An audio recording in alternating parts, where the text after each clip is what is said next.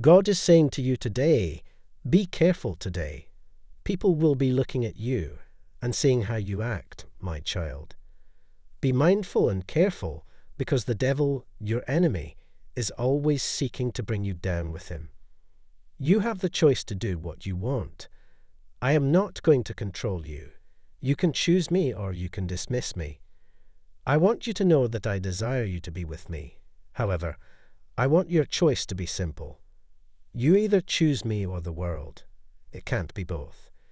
People may love you if you left me, but one day God will bless you with one person that gives you everything you've ever prayed and cried for in other people, and it'll be beautiful.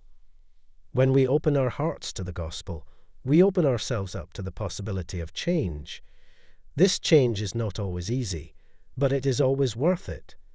So don't be afraid to let the gospel into your life.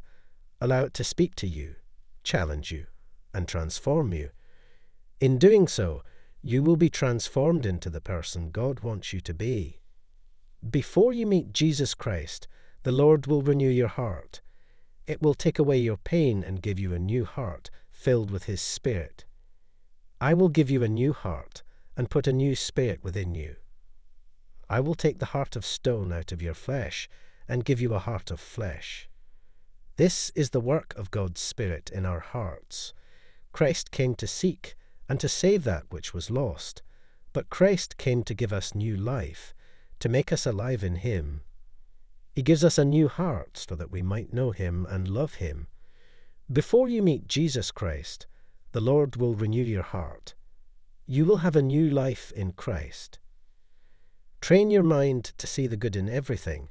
Positivity is a choice. Something stressful is about to exit from your life to be replaced by blessings. Sometimes you have to leave, not for ego, but for self-respect.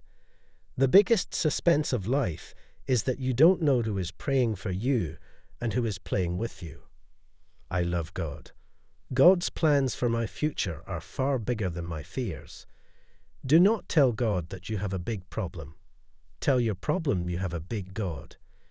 In our hard times, God gives us chances to realize our mistakes and to improve ourselves. So do not take your hard time as a punishment. It is a blessing from God. Failing is an important part of success. Whenever you fail and get up, you practice perseverance, which is a key to life. Your strength comes from your ability to recover.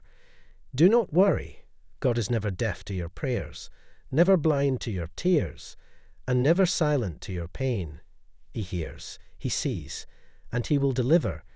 You cannot break a person who gets his strength from God. Life is 10% what happens to me and 90% how I react to it. If you want to succeed, focus on changing yourself, not others. God, I can't say it in words. Can you please listen only through my heart? Life will only change when you become more committed towards your dreams as compared to your comfort zone. Stop chasing what your mind wants, and you will get what your soul needs. Take a deep breath and smile. Surrender everything to God and flow freely with love. Type yes if you believe in God. God bless you.